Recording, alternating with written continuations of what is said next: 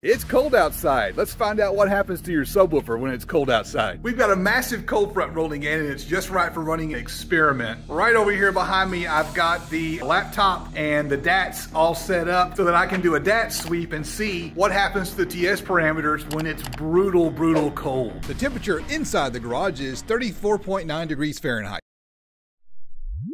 That sweep will give you most of the TS parameters. In this case, we want to pay really close attention to the free air resonance of the driver and the VAS. Both of these are a mathematical function of the CMS, which is the compliance of the suspension. The units on CMS are millimeters per Newton. In other words, if you apply 1 Newton of force, how many millimeters will the cone travel? We get an FS of 54. To get the VAS, we need to add a weight with a known mass to the cone, input the cone diameter, and do another sweep.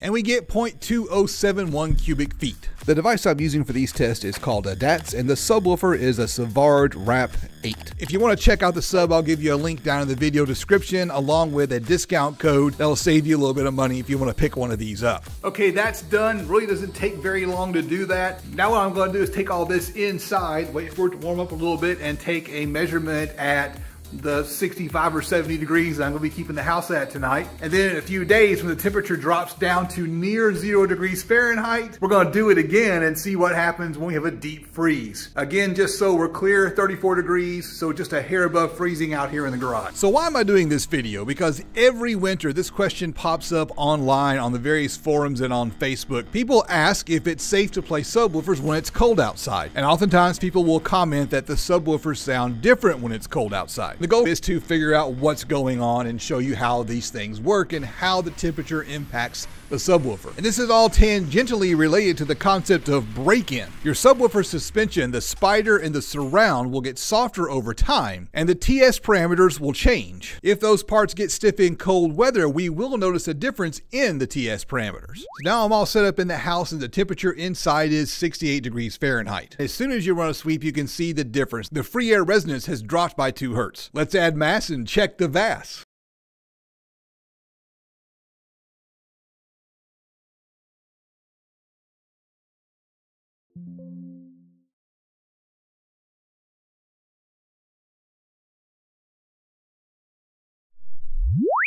It's gone up to 0.25, so 1/4 of a cubic foot. There's this myth floating around on the internet that the VAS is the maximum size of your enclosure. That is incorrect. This is a measure of the subwoofer's compliance. A bigger number implies a softer suspension, and here in this case, as the subwoofer warmed up, the suspension part softened up, and the VAS increased. Now I've got to unhook everything. I'm going to put the subwoofer out in the garage overnight, and it's going to get bitter cold tonight, so we're going to see what happens in the morning. All right, it is brutal cold. I checked the thermometer outside and it was -3 degrees. Part of the world I live in doesn't get to -3 very often. Inside the garage, we are at 9 degrees Fahrenheit.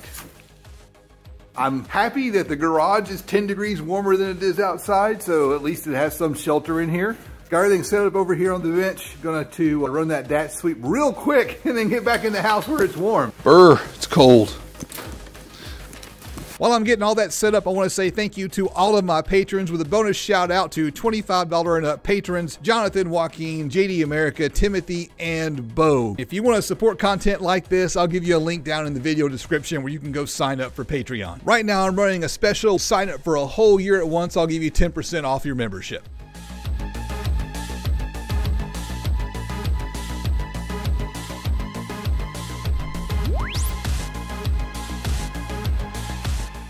The FS is now 64 Hertz. It went up by almost 12. Now let's add some weight to get the VAS.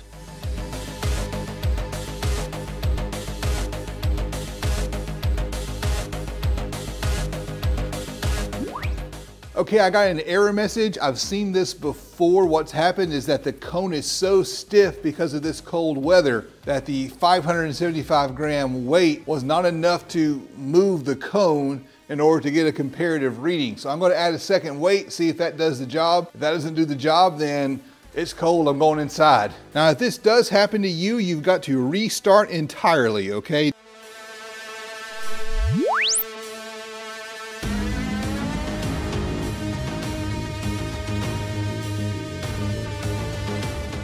Once again, we get an error message. As the temperature dropped, the suspension got so stiff that we can't get a valid measurement. I tried it again with more weight and ended up with the same results. Okay, what does all that mean for you and your subwoofer? For starters, absolutely yes, your subwoofer will be stiffer in cold weather. But how much does that actually matter? First, it depends on how cold it gets. Going from 68 degrees down to 34, 35 degrees made very little difference, so there's no need to worry about it, except in cases of extreme cold weather. Second, the suspension will get looser as you play it, and it will generate heat, and that warmth will help soften up the suspension. That higher resonant frequency when cold is going to impact your sound quality. You'll have a harder time hitting low notes until things start to heat up and soften up a bit. Third, it's very unlikely that you're going to damage anything. These parts are designed to move. But if you're out there in the extreme cold and worried about it, play some music for a little while at moderate volume to get things softened up and moving before you go full tilt. To learn more about this device I was using for the test, click right up here. To learn more about breaking in a subwoofer, click right up here.